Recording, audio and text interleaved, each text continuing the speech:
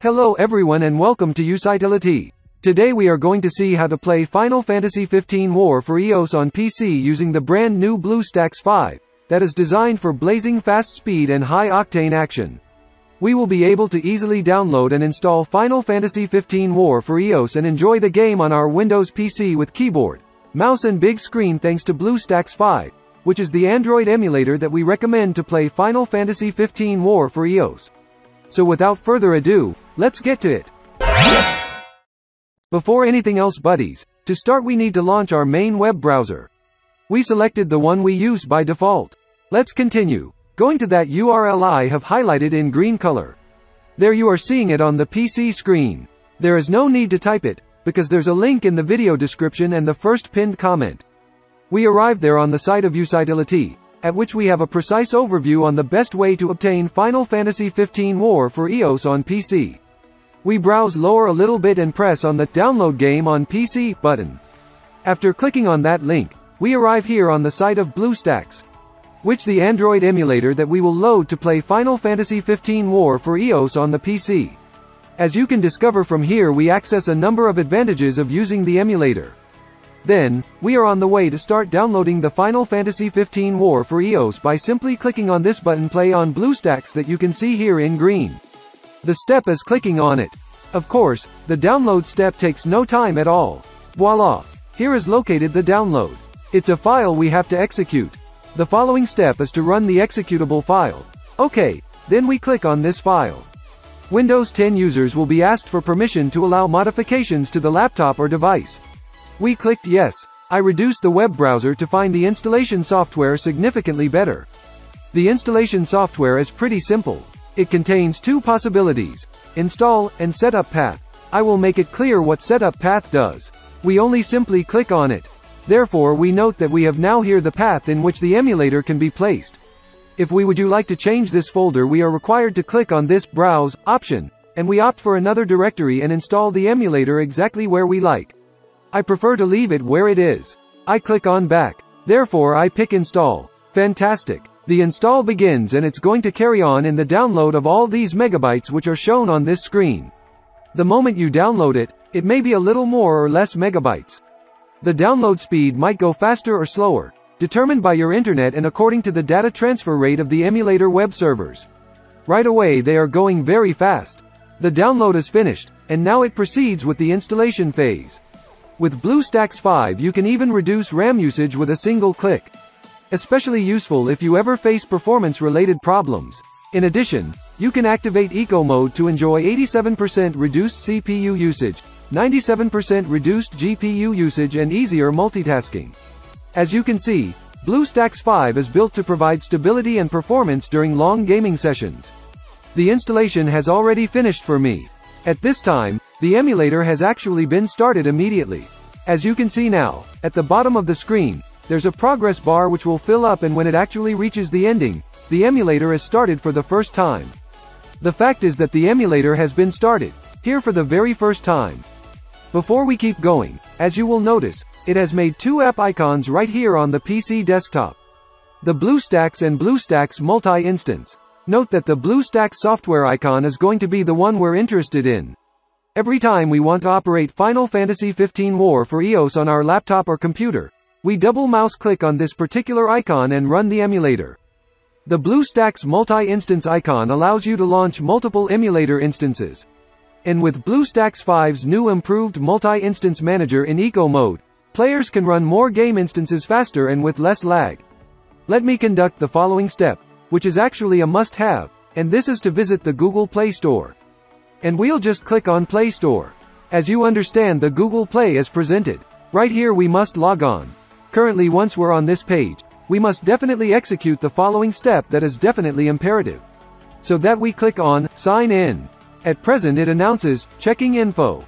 It could in some cases get blocked in Checking Info, additionally it does not progress. In this case, you may attempt to connect to your account after a number of hours and it may almost certainly be resolved. At present we're going to insert our email and password. The email address must be a Gmail email address as well as its matching password. As an example, you can use the exact same email you are using at this time in your YouTube account. Therefore I am going to type in my data and I'll come back after I have accomplished it. That's all. Info typed in. Below is Google welcoming us and presenting us the twos. We would consent to all of them by hitting, I agree. Then, it allow us to save to the Google Cloud. You might let it selected and it will build a backup of your files on this device to Google Drive. I will not select it. You can utilize this option if you want. We just click on accept. Google Play, formerly Android Market, is started automatically and on autopilot.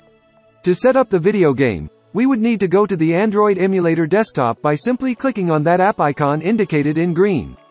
Currently that we are discovering the desktop of this Android emulator, we can see that we have right here the install app game option. We mouse click on this button. At this point we have got the game app. How about we mouse click now on the install button that I am just presenting now in green color. This will commence the software installation. Straight away it is going to download on your laptop or computer and install the game app. It typically takes a little while or it might possibly be very fast. This all relies upon our own internet connection. This has actually finished installing. Back to the emulator desktop by simply clicking on this particular option that I'm emphasizing in green, in order to start Final Fantasy XV War for EOS for the very first time. You are presently on the emulator desktop, and then we're on the way to simply click that fresh Final Fantasy XV War for EOS icon which has been provided. Your game app is started for the first time on your device. So there we end up with it. I can press anywhere on the screen and also make use of the keyboard. I have to talk about the volume level of this emulator. It's right here. We use the icon of higher volume and the icon of lower volume. This manner we don't use the Microsoft Windows volume to increase or decrease the audio of your emulator. As well as to appreciate the experience to the maximum, we should switch on the large monitor, for which we have two choices. That is simply the first one. We mouse click on this particular app icon which I am basically pointing out in green color. Then the display screen is maximized, coming with one border on top, one at the right and the last one at the bottom. If ever we would like to experience the application using all the screen, we hit this game icon. And we'd at present be experiencing the Android game in 100% screen function. To exit the 100% screen functionality, hit the F11 key. And we might at present end up being in regular display screen mode. From now, I am choosing to present you the computer keys mapping and that is definitely very exciting. That strategy we definitely will be able to play the video game more easily. The first thing is to click on this computer keyboard icon. And at this time there you will have the ability to get the recommended controls. I will put the normal settings. However, if you plan to change this, you may very well achieve it without any problem. Clearly, the emulator is entirely in our own language. Occasionally it occurs that the emulator is started in the erroneous language, for instance, in Chinese. And as a result, to set it up in the proper language we browse here to the cogwheel. And thus right here inside of various other controls, we just click the language drop down. We may very well decide on the language we prefer, German, Japanese, and so forth. Once the language is selected, we would save, the emulator would restart, and the video game, the next time we launch it, will also be in the preferred language. Presently, you can find another element that we have to take into consideration, and this is that we will receive an email telling you that a completely new equipment has been connected to this Google account. It will likely check with us if we are the ones who have connected that device. Yup, we should not be troubled, since the emulator is emulating an Android tablet or smartphone. And in order to find which smartphone or tablet is currently being emulated, we visit right here, to the cogwheel and we just click on it. So we browse here to the model choice. And now we realize that the emulator is simulating a Samsung cell phone. And so we're going to receive an email saying that a new Samsung device has been connected to our Google account. This is it, guys. So much for that video user demo. I sincerely hope you appreciated it, especially that everyone thought it was handy. If that is so, give it a pleasant like, subscribe to the channel, and if you have feedback, concerns or suggestions, put them in the comment box below. You can even leave a comment on my Twitch channel.